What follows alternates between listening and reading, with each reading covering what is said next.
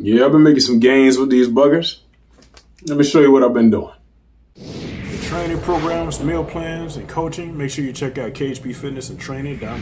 What's going on, my fitness seekers all over the world? KHP Fitness here, and I wanted to go ahead and bring you another video basically talking about how you can make a little bit more gains when it comes to that back and what I've been doing to do so as well. Now, the craziest part is I even put this out because I got a good response on social media when I just showed them what I've been doing with these bands in these last 3 years and the parameters I've been putting into place. And what I've been doing is just really keep the muscles up and show people that the bands really do work. Now, you're probably looking at the thumbnail being like, well, I gotta do more than back to grow my back? At least in the sense of what really gives you the look when you're showing off your back, when you're doing like lat spreads and everything like that, what really does it. So what I have is 3 moves that you can use to grow your back and get it to show you the way you want it to show when you're on the beach and you're having people look like, what's going on over there? Then I'll show you a bonus move that'll go ahead and add to that look. Huh? Look at that. Look at me giving y'all guys extra. But before I show you all of that, you know what I want. You know what I want. Go ahead and hit that like, comment, subscribe, tell your friends, all that good stuff, and let's go ahead and get on into it. All right, now take this picture. Now this is the picture that I was showing you that really got the reaction from the people. This is what I showed in the thumbnail as well. And I'm going to go ahead and break it down bit by bit on what I use to flare out the lats, what I use to get the shoulders looking right, and also what I do to keep my waist nice and slim so everything gives you that 3D tapered kind of look, that X frame as they like to call it. All right, so let's go ahead and start with the top. Now, if you see going from the shoulders on our way down, the front delts, that's the big thing too. So when it comes to the front delts, you're gonna get those typically automatically if you do a lot of pressing motions. And so you don't have to worry about those as much. And if you hit them right and you got the good genetics, you're gonna get a look capped in your delts from that particular. But to really get that 3D look, you have to work the full shoulder. So we move over to the lateral head. And with the lateral heads, what I did was lateral raises. A lot of lateral raises for that one there.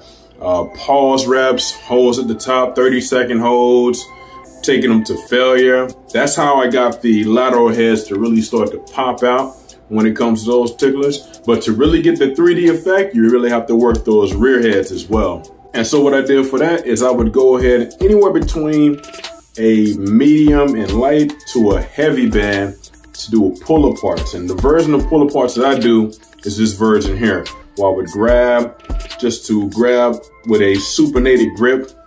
I would do a pull apart with those, getting a good squeeze, and you'll see how that really activates the teres minors, majors, and rear delts of the head to really give you that 3D flare when it comes down to it. Next, we got the traps. People would really asking me, what do you do for your traps, man? What do you do? And I was like, guys, those are just genetic.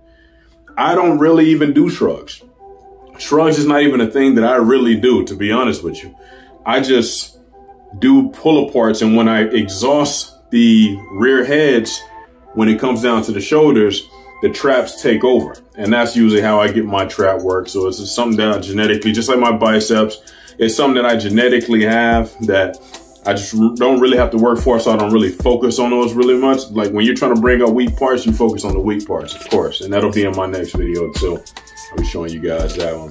Then we go down to the lats. Now I have very high lats. I don't have the craziest looking lats because they're high, but I've been able to detail them enough with certain pulling motions to get it at least that effect where I can have some spread and still give me that X taper look there. And how I would do those, I would do typically seated pull downs. I would do like a version where I would lean over at the door, lean my body forward. So I'm doing a pull down if I don't have something to hang from the top. And that would be a good little pull down version because the body don't know. It's all about angles. And that's how I would get those. Pause reps, everything, all same parameters. 5, 6 sets, 2 times a week. That's usually how we do it. Moving down to the lower back, anything from deadlifts to stiff legs. A lot of stiff leg deadlifts, doing those movements, really hitting the hamstrings too, but really getting those erectors in the lower part of the back. And then of course, good diet from there. Good diet, that's what summed it up when it came to like my waistline.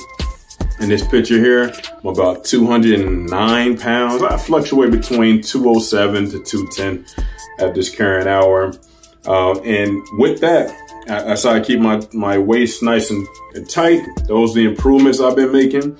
And as I told you before, the biggest thing is I did it all with bands. So all in all, if I wanted to go ahead and give you a complete breakdown of it, I did pull aparts, lateral raises, a bent over version of pull downs, or a seated pull down version to get the lats, keeping that nice waist all tapered up from good diet and nutrition, watching my calories, a lot of cardio throughout the day, just like stepping and stuff of that nature, nothing crazy, no running or anything. Very, very, very little steady state cardio of intensity, but I would do like some boxing and stuff, hit training, just kept the calories where they needed to be, kept the steps where they needed to be. And it paid off, man. It really paid off. So that's how I'm still getting these gains over all this time. My current weight, as I said, about 209 pounds last time I checked.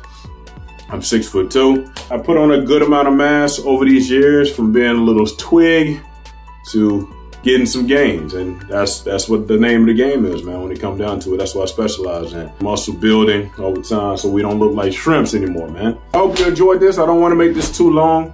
Like, comment, share, subscribe. As I said in the beginning of the video, I got more of these coming soon, guys. As I always say, it's not where you train, it's how you train. Keep it up, guys. You're stronger than you think you are.